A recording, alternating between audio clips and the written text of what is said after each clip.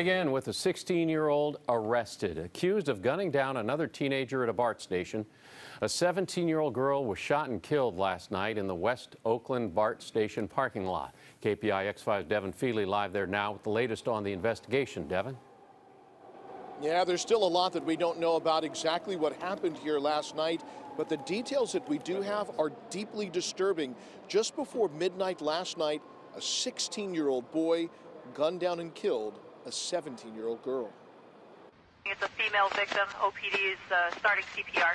BART police say the 17-year-old victim knew her attacker, and while the shooting happened in the parking lot of the West Oakland station, the argument or the fight that triggered it began someplace else. And no description. All the witnesses said all they saw was a silhouette.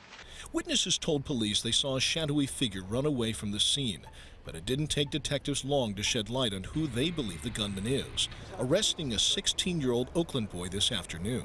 Even though the fight didn't start on a train or at the station itself, BART passengers said news of the deadly shooting left them on alert and on edge. It's pretty dangerous or whatever, but I usually don't ride alone. I'm usually with my mom or my girlfriend. I'm always a little bit cautious, but that someone got shot and actually killed, that's really concerning. Investigators have not said how the gunman and the victim knew each other or what the motive was for the murder. But for passengers who frequent the station, the shooting was simply too close for comfort. I don't think BART does enough about safety. I also don't think BART does enough in terms of operations. I use the station a lot. I do think about it now and again.